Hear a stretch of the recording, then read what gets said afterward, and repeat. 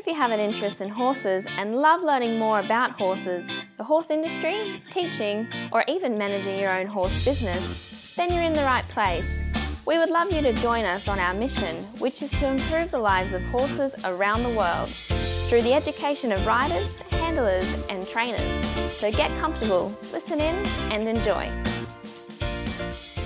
Our guest today at Horse Chats is Katrin Silva, and Katrin actually started riding in Germany, started off doing dressage, then came to the US, thought she was riding Western, but then realised that I think of the similarities. We're going to talk to her a little bit about that and the types of horses that she's working with and the breeds that she's working with and, her thoughts on those particular breeds doing dressage or dressage. But before that, I'd just like to remind you about International Horse College. So International Horse College, which was called Ozentech Academy, and I think Ozentech is Australian International Equestrian Courses. So International Horse College was born out of a need to improve safety in the horse industry while considering the welfare of horses. So if you're a horse person who holds these values and would like to gain government-accredited qualifications within the horse industry, then have a look at the wide variety of flexible course options at internationalhorsecollege.com. Just go and contact our friendly staff through internationalhorsecollege.com, registered training organisation 31352. Now, welcome, Katrin. How are you? Thank you so much for inviting me. I'm great. Wonderful. Now, Katrin, I often will say dressage, and I know that, where you are, you say dressage. So I'm going to jump in ahead and say straight up, both the same, slightly different accent. But tell us a little bit, first of all, just so we can get to know you, about your favourite quote. What would you say would be your favourite quote? And not only that, what have you learned from it? Or is it a favourite quote that you teach all the time? Just tell us a little bit what your favourite quote is and, how it came to be. Okay, so my favorite quote is by a German, a long-dead guy named Udo Bürger with the German umlaut, and it roughly translates as something like, learning to ride horses is super easy as long as you don't know too much about it, but once you've been trying it for a few years, it's a very different story. So I think about that a lot because it's like I've been a professional horse trainer and I've spent most of my adult life riding, 8, 9, 10 horses a day, and always learning and always taking lessons. And now I'm 50 years old and I think, oh my God, will I ever learn anything? And so, I've got to tell you a story about Ricky McMillan, who's a local, lives in Queensland, fairly local, but she represented Australia in the Olympics. And when she did her first ever dressage test, dressage was fairly new to Australia and she was on a property out west. And I think the judge gave her 10, 10, 10, 10, 10, 9, 10, 10, 10. So she didn't quite get the perfect 10. And the reason she wanted to do dressage was to aim for that perfect, 10, 10, 10 all the way across the board. And she's never achieved it, but that would be a perfect example with, learning dressage is easy. You can almost get there. But then, as I said, riding at the Olympic level, she's still never got that, perfect 10 for every movement in a test. Yeah, that's a great story. Thank you for sharing that. But yeah, I feel that a lot. I think, now I know how to ride this one horse. And then I get on a different horse. And of course, then I feel like I know absolutely nothing. And that'll never end. Yep. Now, Katrin, you started riding dressage in Germany. What brought you to the States and what brought you into the Western disciplines? Oh, that's a great question. I grew up in Germany in the 1970s, and I was a teenager in the 1980s, and I rode dressage like everybody rode there, and I was just one of the barn girls who hung out and hopped on everything that, they were allowed to ride. I mean, my parents never had any money, so I would never get to show or, ride anything very fancy, so I just rode and rode horses other people didn't want to ride, and you could say that now, all those years later, I'm still doing that. But, Western riding came into Europe in the 1980s, and I saw an exhibit, I saw a competition, I think it was at the Americana in Munich in 1982 or 3, and I was just a kid, and I was just so utterly impressed. I just thought, oh my God, those horses are going around on a loose rein, and some of them aren't even wearing bits in their mouth, and it was just the most amazing thing, and they do all those things, and it just looks so effortless and so easy. And at the time, I thought dressage is just so hard, and you get yelled at a lot. And and everything is so heavy, and everything is so much work, and it's always, the German instructors, how they, back then it was even worse, they'd yell at you more leg and more rain and more contact, and everything is harder, and I never felt really happy, and I never felt that the horses were very happy either, and I thought there's got to be an easier way.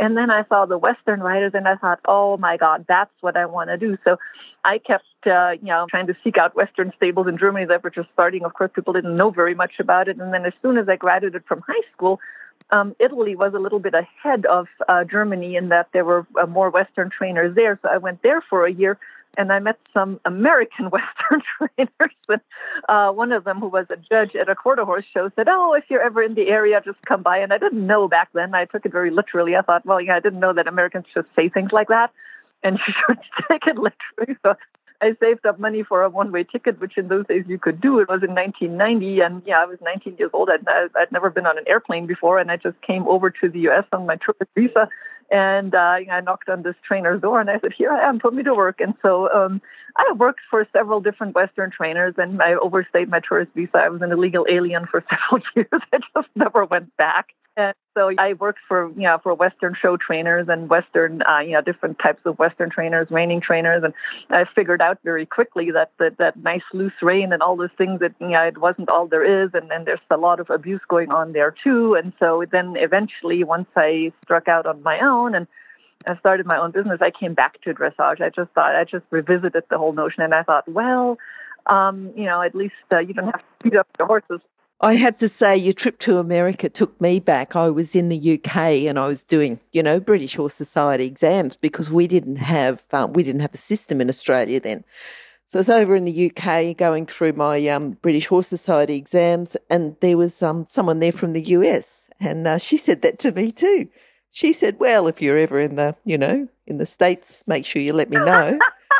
And well, I was in. Then I went. I think I went to Germany, and then I was staying with another friend on a United States Army base, and they said, "Oh no, you just put it in the post office box at the Army base, and it'll get there." Well, by the time there was a bit of a delay in the mail, and by the time I was in Miami, I said I'll call her from the airport, and I called her from the airport, and she was like, "Oh, right, well." So that was exactly the same. And And I think the little bit about the overstaying the tourist visa, I might have overstayed mine a little bit too, or not so much overstayed it, but because I got it extended. But I think there might have been a gap between my first visa and my second visa. Yeah, it's like it would be a lot more difficult to do that now. I mean, in the end, I was so completely illegal. I ended up getting married, so it wasn't. It was not a bad decision, like I'd see. But I'm still married to the same guy, but without the prospect of a green card, I might not have done that. And I think what I did though is I went to an eventing barn.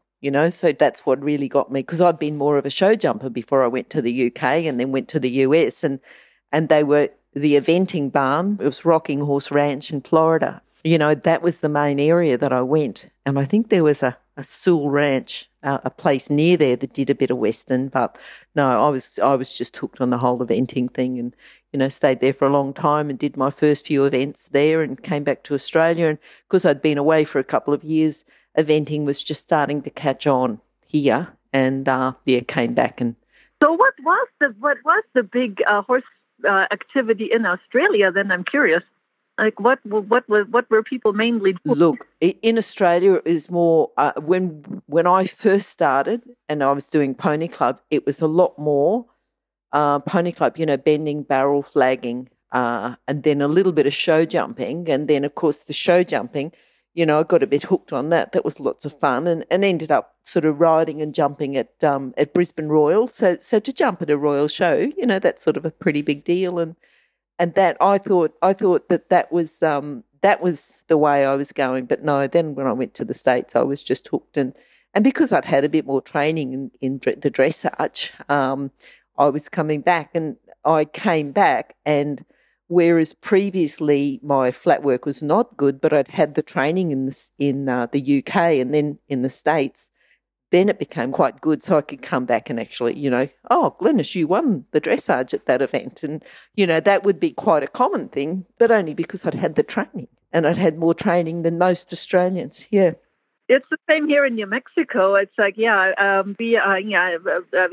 big eventing barn and close by, and so we have some schooling dressage shows that they host there. And there's a lot of the events that I talk to. They say, this the flat work, and they're very dismissive about it, and then they really get into it, and then all of a sudden everything gets so much better. Oh, yes, yes. And I think you were going to tell us about the dressage, because I think that, when I was doing the show jumping initially, dressage was just, and even thinking about eventing, it was like something that you had to do before you're allowed out on the cross country. Whereas once you really get into the dressage, you go, wow, this is improving the show jumping. You can see this is improving not only just improving the test results, but improving the show jumping and improving the cross country, and it just improves everything. But you've gone on and found that the dressage is improving the Western. I think that was sort of where we were going with that, wasn't it? Yeah. That's what I really thought about. So I had been working for all the Western trainers. I have a Western pleasure trainer, which I don't know if you know what that is. It's a horrible thing for horses to go forward, and it was absolutely horrible, but it was good that I worked for the Western pleasure trainer, because it made me, I'll never forget those images of what people did to make the horses go that way. And I remember waking up one morning and realizing very clearly, I don't ever want to do this to a horse. And so I will never forget that. And I'm actually very, very grateful to this trainer to this day. But then all those things brought me back to dressage. And I thought, well, it's not that different of what I've always learned as a kid and what I really want in a horse. It's not that different. And every horse should learn how to bend and how to move away from the leg and how to balance. And I revisited the training scale, and I thought, oh, well, that's not that different from what I do.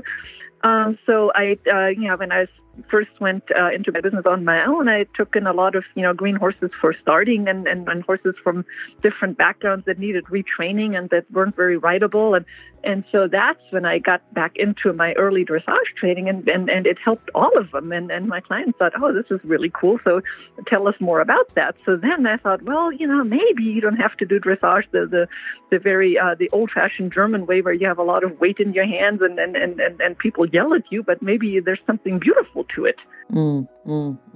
When you said about the Western pleasure horses and you realised that you never ever wanted that, when I was in the States, I had the opportunity to ride Tennessee walking horse, okay, which was just the most, and I've still got to say, the most amazing experience. You'd be galloping like gallop speed, but the ride was so smooth.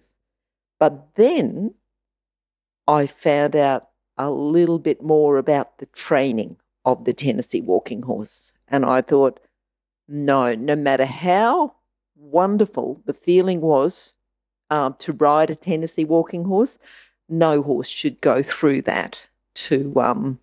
Yeah, and I bet that really influenced you in a lasting way. Yeah, I bet that really... it's like, I really feel like I owe a lot to this very, very abusive trainer that I worked for a while, because I never forget the images. And that is when I think I was 23 or 24 at the time, and I just thought, no, I will never, ever, ever do this. And then I started looking for a better way.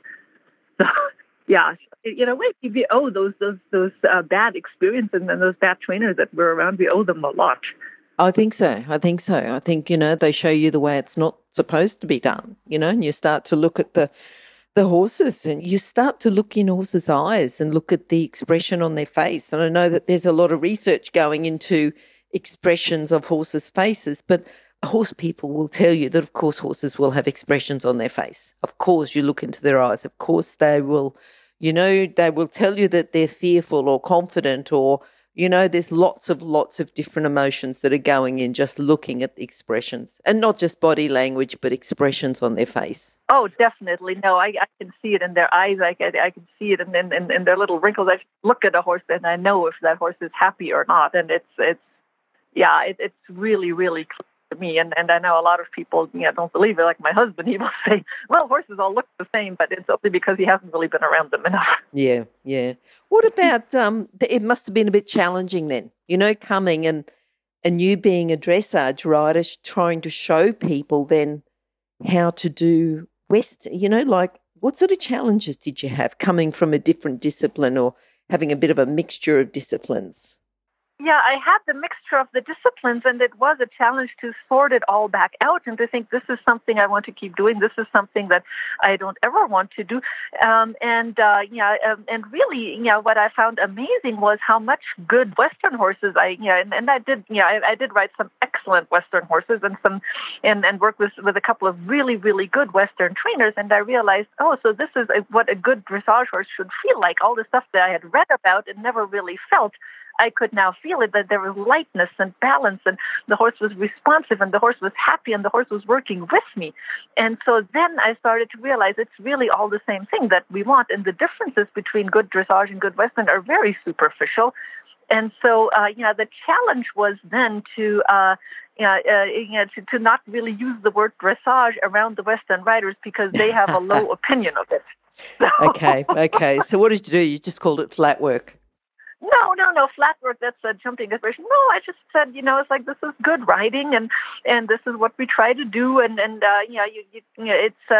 You try to avoid, trigger words like, and I have to say that dressage riders in Germany and the USA, I think it's, I don't know if it's true in Australia, a lot of them are very arrogant. When I came back to dressage and I went to clinics with, German and other clinicians and I took my little quarter horses, there, and then I competed at recognized shows, and I got a lot of, very, very negative comments, and, even from judges who said, what are you doing with that horse that's not even a real dressage horse? And, what are you doing at this clinic? Why are you wasting my time? I mean, not in so many words, but that's the impression I got. And I thought, why are you being so arrogant? This is a horse. A horse is a horse, and this horse deserves my time and my training and the best life has to offer, just like any other horse.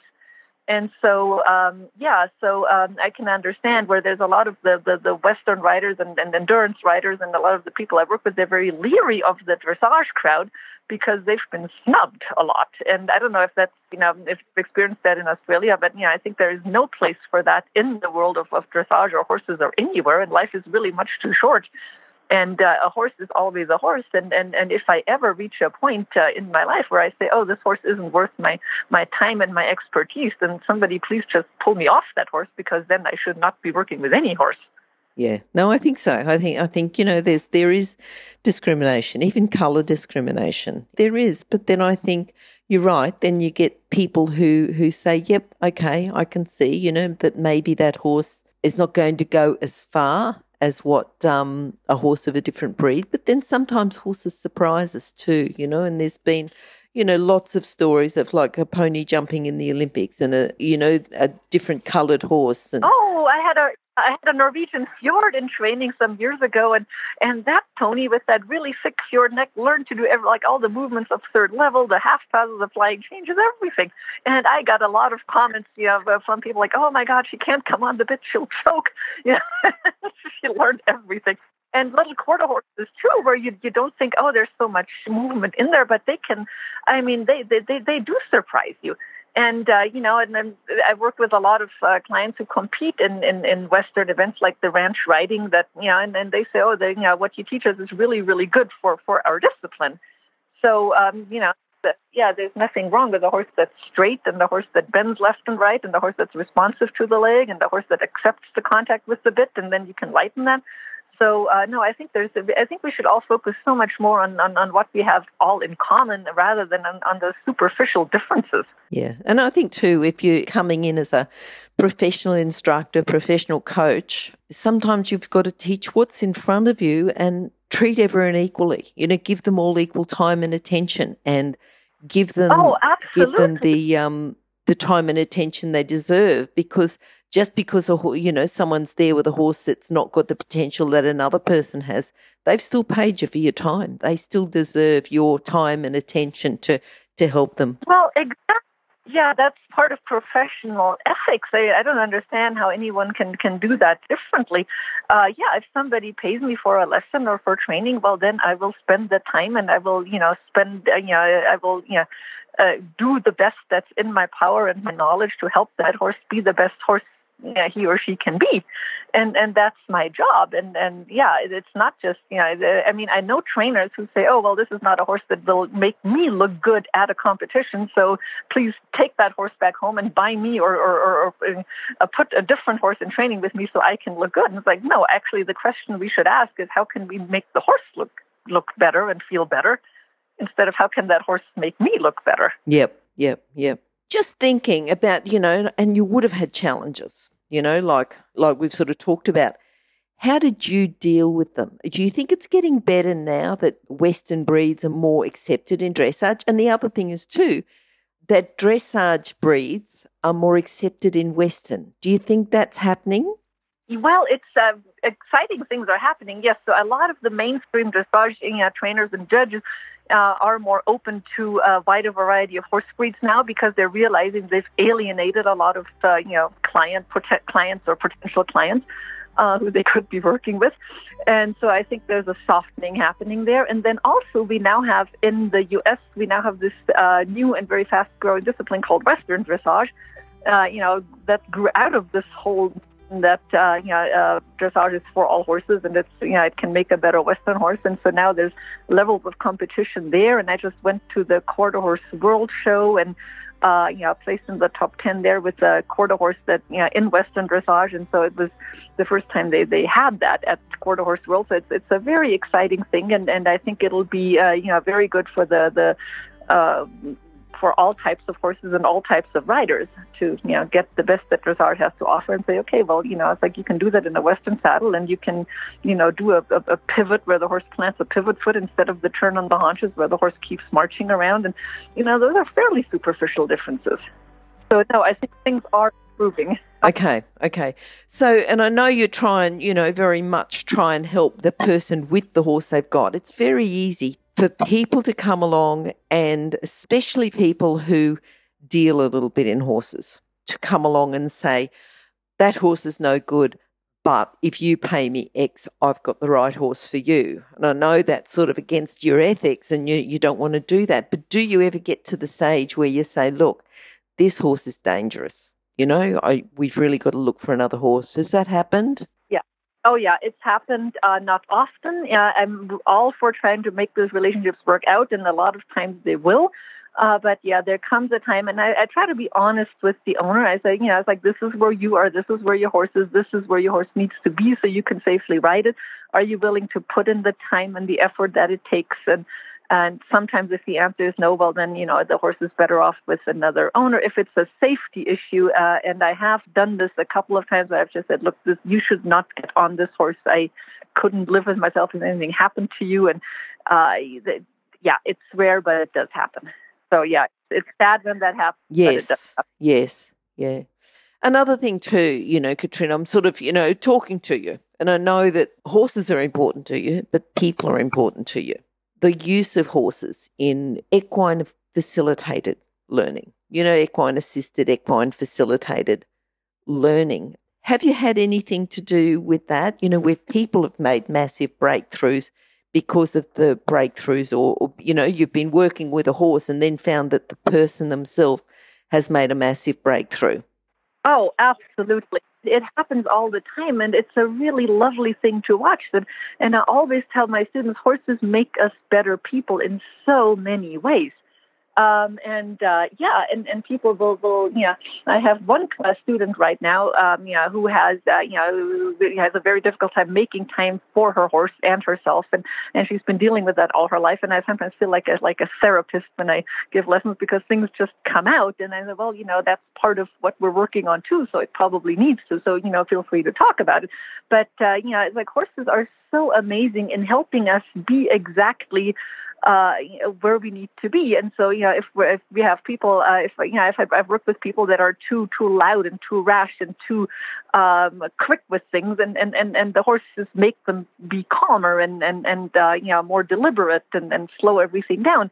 And then I have people who have no confidence, and they're anxious and they're worried, and they're like this current student of mine that I'm thinking of, who really has a hard time even thinking that she's very important, and she second guesses everything, and the horse makes her just be a lot more firm and a lot more clear, and take on a leadership role that she can now take on in other aspects of her life, and have clearer boundaries. And so horses are just so amazing, because whatever we need to work on, they will teach us.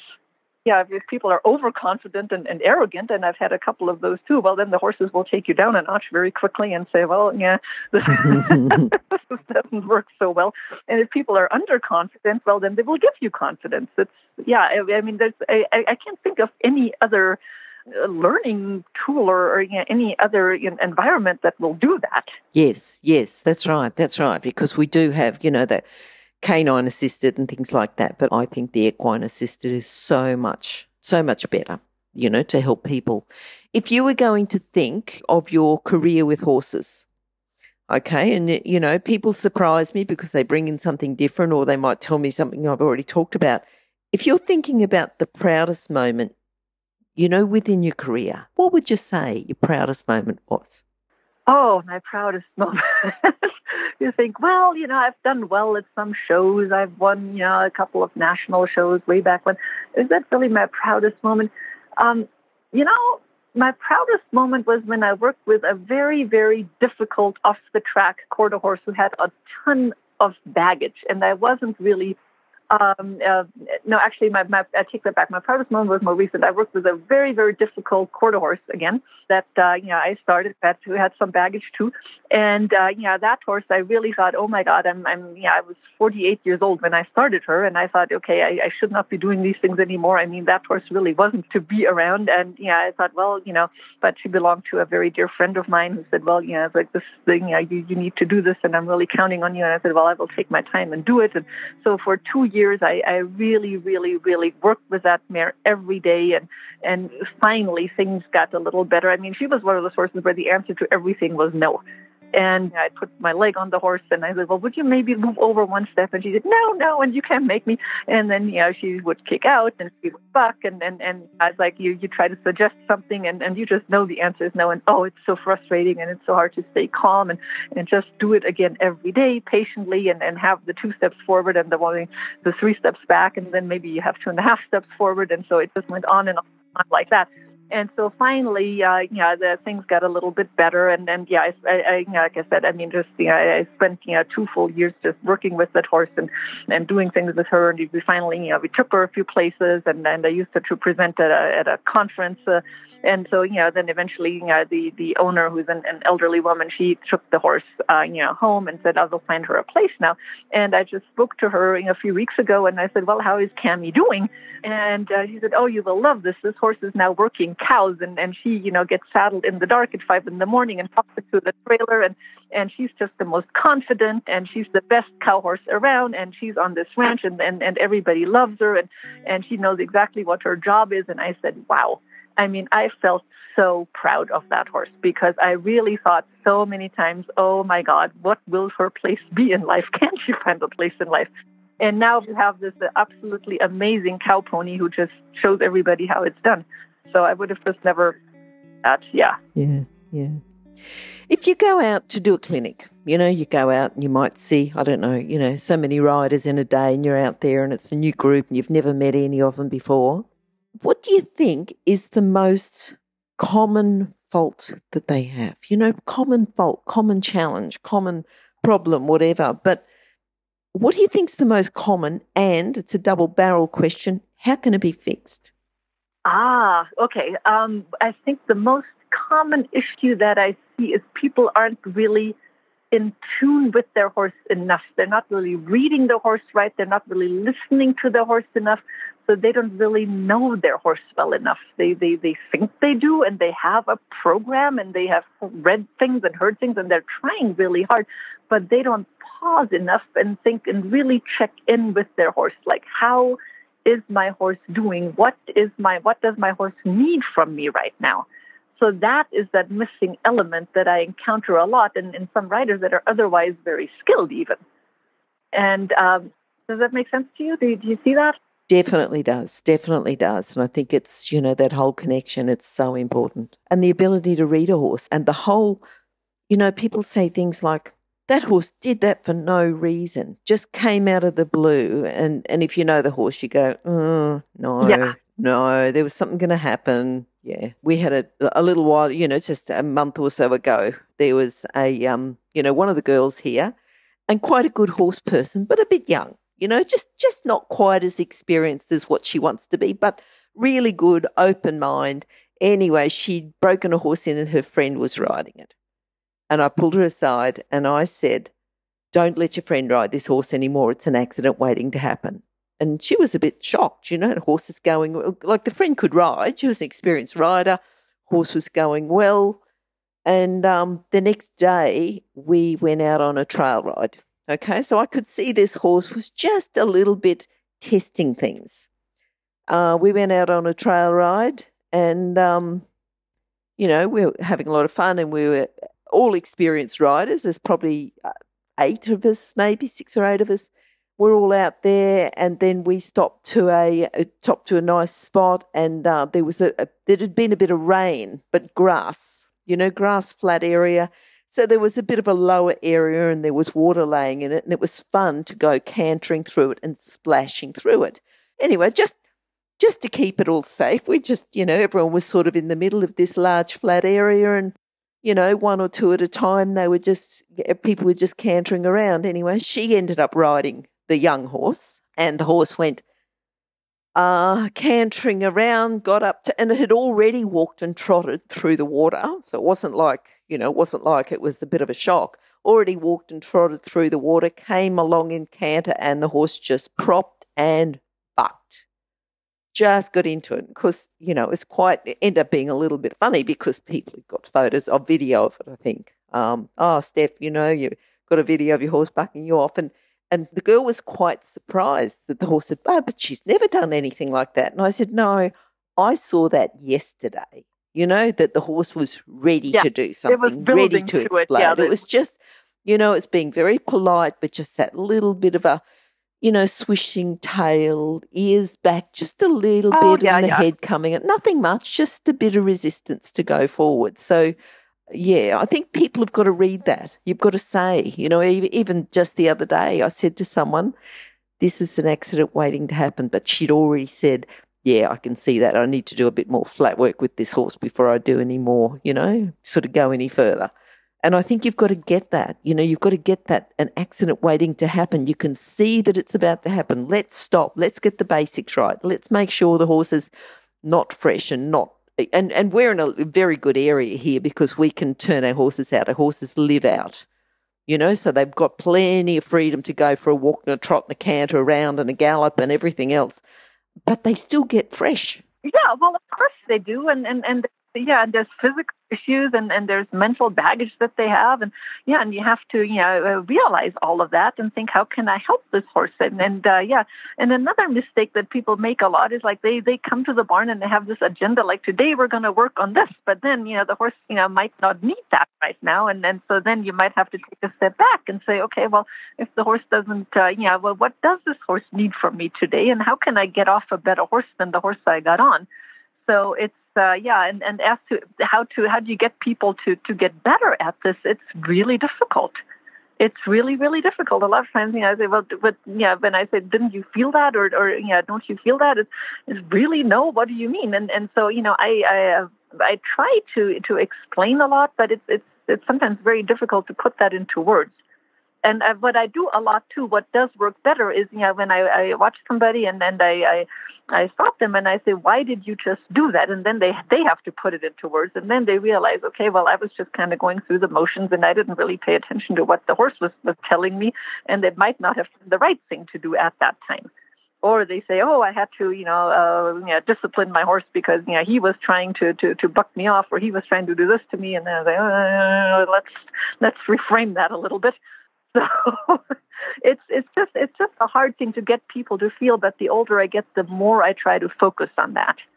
Look, there were two things that you said then. You said, and I think this is really important. What does this horse need from me today? And also, how can this horse be a better horse when I get off than when I get on? Yeah, that's always the guiding principle. Yeah, that's very important. So, yeah, you have the training scale to guide you, and that's saying, I always go back to that, and I think that's super useful. And so I think the training scale works in a micro setting. It works for every ride, and you start from the lowest level, and if your horse isn't relaxed, well, then maybe that's what you need to do that day. But then it's like this overarching through the horse's career. It gives you this guidance of where it is you're trying to go. But then what people a lot of times don't realize is like, okay, so so yesterday we were working like on something pretty advanced, but today we might have to go back and work on something pretty basic. So it's not like this linear progress where you just keep going up. It's like, a lot of times, it's like you have to go take a couple of steps back if you want to go up to the next step. Yes, I love having you on the chat. I think that your whole overlook of horses and horse training and everything very much along the lines of, horse welfare, but also thinking about the best in people too, because you're not just training horses. It sounds like you're doing a fair bit of people training. Oh, yeah. And that was such a hard transition. Like when I worked for, there's another thing I learned from this bad Western trainer, the Western pleasure trainer I worked for a long, long time ago. That was one of her things too. She kept her clients in this state of, semi-ignorance. She didn't want them to learn too much because then she was afraid she would be out of a job. And so she told me once, and I remember this very clearly, like, oh, those who can do, those who can't teach. And I stopped and I thought, really? No.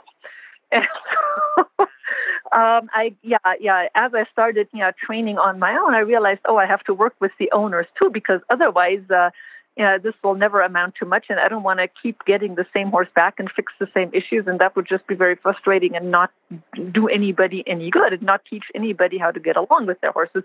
So now I consider myself more of a relationship counselor.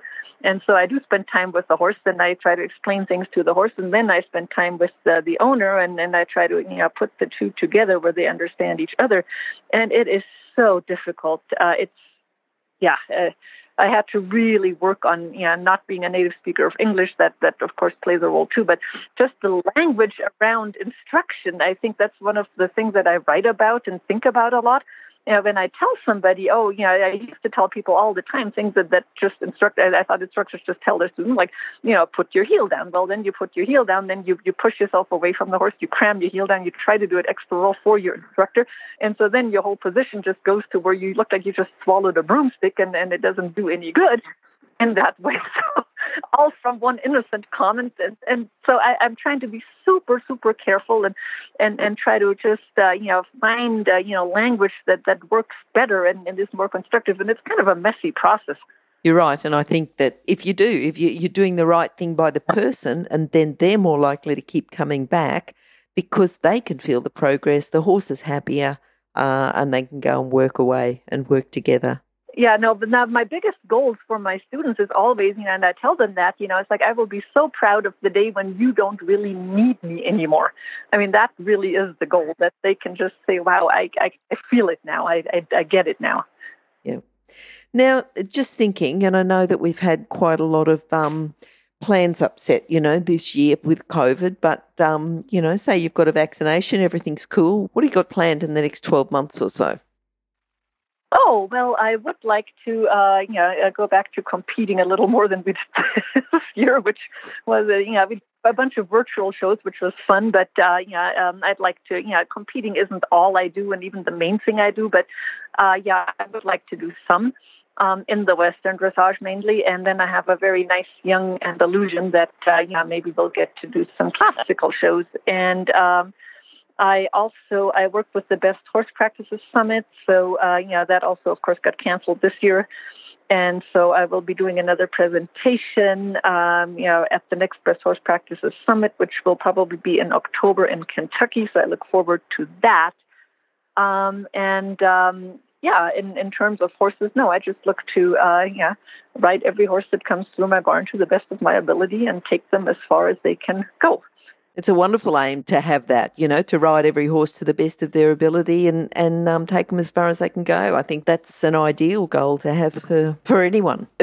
Yeah, and it's hard because then if you have I struggle with that because, well, I never really struggled with that part of it. I always had horses that, nobody ever thought could go very far, and then they went further than people thought. So I've had that several times. Now I have a horse that actually is very nice and talented, and she's not actually mine, but I'm collaborating with her with a client. So we're kind of doing this joint deal. But this is just a lovely, lovely horse, and I've started her, and she has no baggage, and she has talent, and so I find myself in this unfamiliar situation that I have to be careful to not ask for too much and to not ask for more than what her state of development and her ability is right now.